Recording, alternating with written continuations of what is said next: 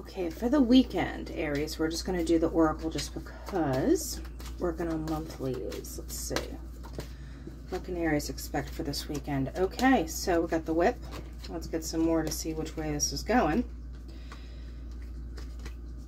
Okay. So potentially something that starts off as just kind of a fun time winds up being a little more serious than somebody may have intended. So if you have the whip, that can be sexy times, just kind of like, you know, enjoying yourself, putting it out there. But then you have the anchor, the dog, the ship, and the rider, which means someone's going to be like, hey, you know what, like, you're really important to me. Or like you could be doing this to somebody and someone's like, okay.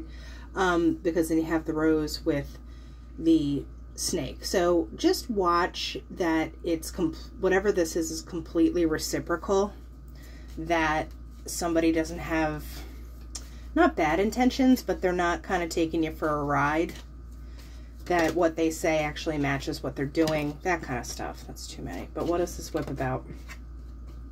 The fox. Yeah, someone's just could be trying to get as much as they can, you know, milk the situation.